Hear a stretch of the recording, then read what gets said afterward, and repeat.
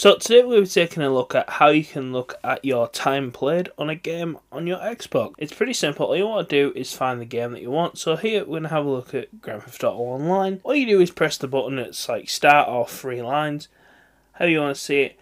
And once you pull this menu up here, you want to click Game Card. Once we're on Game Card, we just want to scroll along to go to Official Club. Once we click into this, you're going to see a few different things at the top there: welcome, feed, multiplayer, progress, social, and what. We just want to scroll along to progress. Once we're in progress, we're going to see our achievements, and then we're also going to see a little button on the side that says stats. I'm just going to go over to that, click stats.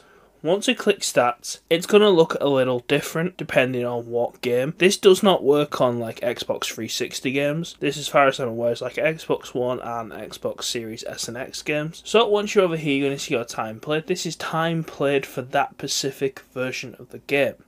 Now the reason I show GTA is because it shows a few different things here.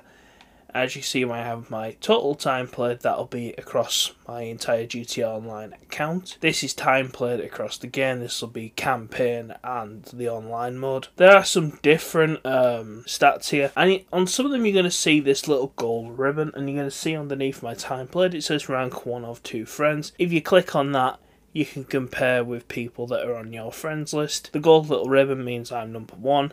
I think so. I've seen second place, that's like a silver. There may be a third place one, but I'm not too sure on that because I haven't seen that on my friends list. But you can see you've got some different stats there as well. So I just thought I'd show Call of Duty here as well. This is the only game. As you can see, this game doesn't have as many stats, which I think is a little bit disappointing for a AAA game, especially a modern one like the new Modern Warfare 2. But yeah, that's how you look at your stats on Xbox. Hope you found this useful, guys. Please like, comment, subscribe, and I'll see you next time.